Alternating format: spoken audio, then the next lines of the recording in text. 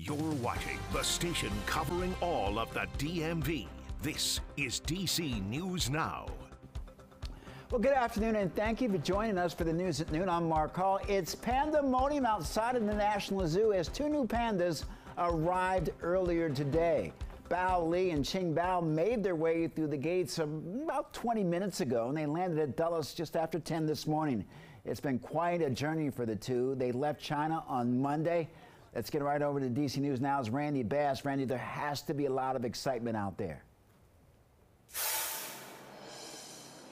Yeah, good afternoon, Mark. Live here outside the National Zoo, and pandemonium is right. We saw people lining the block here on Connecticut Avenue when those pandas made their long-awaited arrival here at the National Zoo just a few moments ago. We caught it all on camera. Take a look at the video on your screen here. We saw them come in on two trucks decorated, two FedEx trucks decorated with two giant pandas on the side, just marking what exactly is inside those long-awaited trucks. It's been over a year since pandas left the National Zoo here in DC, and people have been waiting ever since. The National Zoo has been gearing up for their arrival, getting a new habitat ready for them, installing new panda cameras so that people can watch them from near and far. These are two 3-year-old giant pandas. Qing Bao and Bao Li just got off that 18-hour plane ride from China to Dulles on the so-called Panda Express via that FedEx plane. We staked out the National Zoo here, just waiting for their arrival. You saw the truck pull into the zoo, and people here were just really excited about it all. We caught up with a few panda fans. Take a listen. My morning was just focused on them getting here safely, no mishaps, making that journey, 18 hours, then from Dulles to here, and everything was just a big success. And I'm a part of it, and I'm so grateful to God. Here I am, here you are, and I'm just grateful. Welcome to Washington, D.C. Pandas. Absolutely. A really exciting time here, and local businesses are getting in on the fun too. We caught up with the owners of Baked by Yael here in Woodley Park. Their Panda Pops are a hot seller, especially today. They were handing out a few of these to some of us reporters and some people here who are just excited to see the pandas. So business is here already, and the National Zoo is getting ready to put them on display, though it is going to be quite some time before people can actually come into the zoo to see them. The zoo is closed today as the pandas settle into their new digs here. They will be in quarantine for the next several weeks, and then it's showtime. Live in Woodley Park, I'm Randy Bass, DC News Now. All right, Randy, thank you. Meteorologist Damon Matson joins us now with the latest check on the forecast. And Damon, the pandas arrived at Dulles around 10 this morning. I thought they brought the sunshine with them. Hey, Mark, call it panda power, call it whatever you will. But yeah, just in time for their arrival. That sun did break out. But I guess we're going back to reality a little bit now as we head into the early afternoon. Clouds have rolled their way in. They've been out there across parts of the DMV. And there's also some light precipitation coming along with this more gray look to the early afternoon. Light rain showers are currently out across northern Virginia, specifically the Shenandoah Valley, stretching now to the east into Culpeper, Fauquier County as well. This light precip will keep working east, but it will struggle to stay together. So don't rule out needing that umbrella completely the rest of the afternoon closer to the DC Metro, though that chance is rather low. We will battle against the clouds, however, and we're battling some chilly temperatures. Oh yes, that latest surge of colder air. It arrived in force last night, and it's sticking around here today. High temperatures, we'll be lucky if they get even close to the 60-degree mark. So bundle up out there, and of course that means we are in for another cold night with temperatures falling into the 30s across a good majority of the DMV. So a freeze warning is already up for Shenandoah and Page counties, and we could see additional frost advisories, freeze watches before the day is done. So we'll talk more about this cold weather that has settled in this week, how long it could stick around. That's coming up, and a look at your full forecast in just a bit. All right, Damon, thank you. Developing in Maryland, Prince George's County police are investigating a deadly crash involving a pedestrian. This all happened this morning near Piscataway Drive and Surratt's Village Drive in Clinton. Police say that a woman was hit by a car. She died at the scene. Police say the driver of the car stayed at the scene and cooperated with police. Stay tuned for updates as we learn more. In Virginia, an apartment fire in Alexandria leaving 25 people without a home, injuring 5 people, including 3 firefighters. This all happened yesterday afternoon at Olympus Condominiums on Stevenson Avenue. Crews say the fire started on the 12th floor. Crews arrived when they found smoke on the 10th floor and higher. Now, officials say that one firefighter even became disoriented after calling a mayday. It's a scary feeling because this is your building and it's your community. If you hear anything like this, take it very serious. When you're proactive and do things immediately, it saves lives. All 5 people are expected to be okay.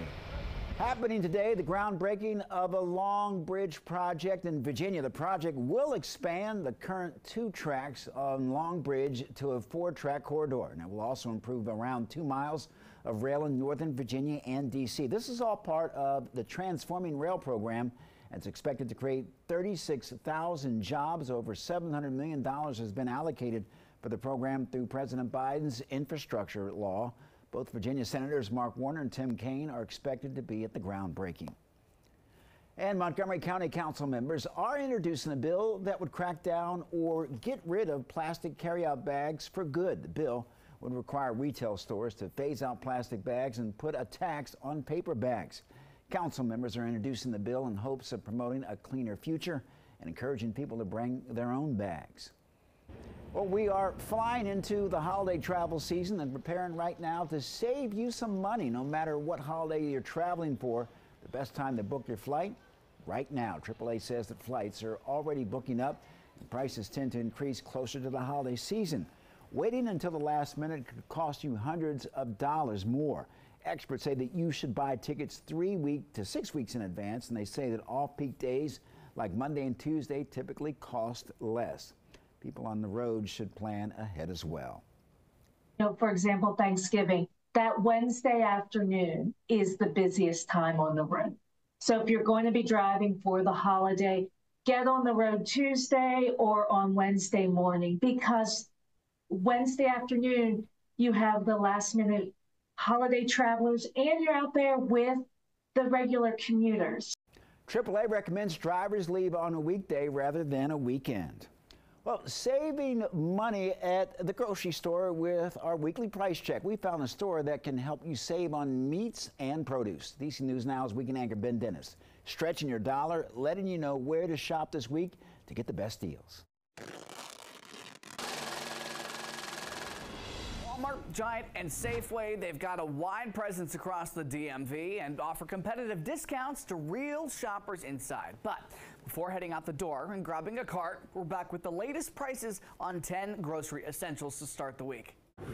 Down the aisle and up the shelves at the supermarket, coupons could help lower the cost at the register. But that's not the end of the road. Price checking gives quick answers to where you'll pay less before leaving home. We're checking between Walmart, Giant, and Safeway. Why? The cost to feed 2 young kids every month is anywhere from $314 to $771, according to the latest USDA figures for low-cost plans to higher-cost plans. To start the week, here's what's cheapest at Walmart. 7 out of our 10 pantry picks. Giant is out on top for 2 items, while Safeway wins for just 1 pantry pick. According to lowest prices published online, here's what's changed in 1 week. At Walmart, 12 brown eggs down 66 cents.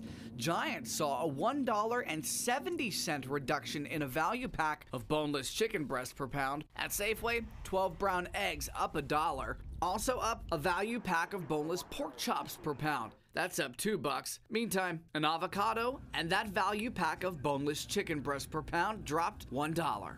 Don't forget about any store loyalty programs to keep cash in your wallet, as well as phone apps granting cash back. For example, Ibotta and Fetch. Ben Dennis, back to you. All right, Ben, thank you. New data shows shoppers are heading to the store earlier ahead of the holiday season, and businesses are adjusting their specials accordingly. For example, you may have noticed Starbucks introducing its fall menu earlier this year. Walmart also says it will start advertising Thanksgiving savings in the middle of October. Experts say that overlapping holiday deals is an opportunity to pick up on some extra savings. Well, rideshare company Lyft will be offering free rides throughout D.C. on Halloween weekend. It's to help curtail drunk driving. The offer will run from 4 p.m. on Saturday, the 26th of October, overnight through 4 o'clock Sunday morning. And for more information about the program, visit soberride.com. Well, looking ahead to the holidays, tickets go on sale tomorrow for Gaithersburg's Winter Lights Festival. The festival returns with a 3.5-mile light display at Seneca Creek State Park starting November 29th until the 31st of December. You can find a link to purchase those tickets on our website, dcnewsnow.com. Well, today is the last day of Hispanic Heritage Month, and Prince George's County is hosting its inaugural Hispanic Heritage Month closing ceremony this evening. It starts at 6 p.m. at the Newton White Mansion in Mitchellsville, and county leaders will celebrate and recognize the diverse and vibrant contributions the Hispanic community has made in the county.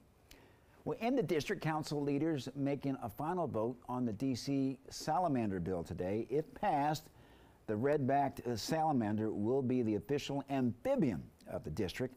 The animal is found in many forest areas in D.C., and they help maintain the balance of the ecosystem. Well, the Adams Morgan Apple Festival is returning to D.C. this Saturday, and it will take place in front of the Line Hotel.